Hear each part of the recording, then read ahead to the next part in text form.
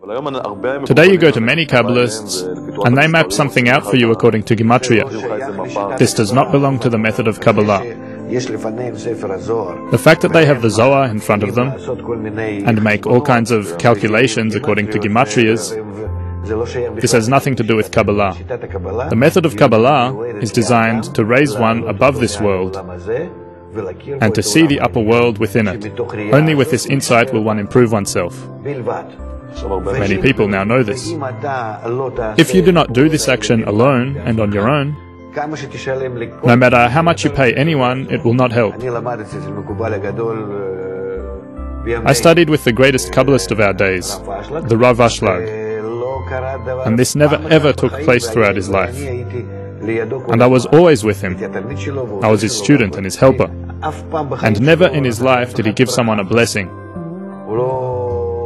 He received no money from anyone and did not do anyone as if a favor, as if he was helping someone in some way.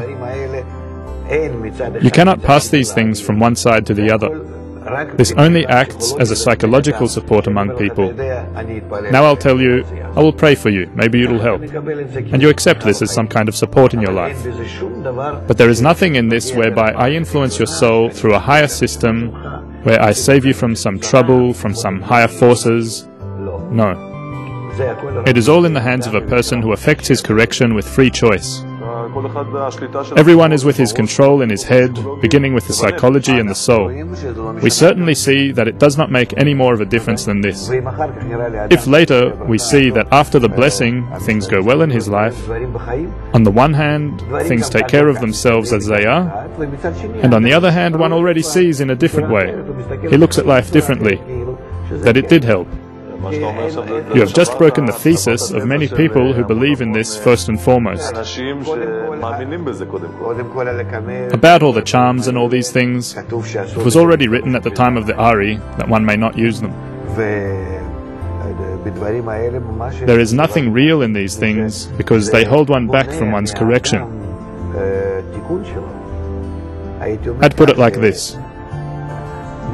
In a popular way, it's a good thing, because one is strengthened by thinking that people are good, that they have wisdom. They believe in something. It sustains the masses in some frame. It allows them to be a little more connected to the wise ones. It's a psychological support that must be given to the masses. But I would say that it's a sociological endeavor that has to exist within human society, but that it's nothing more than this.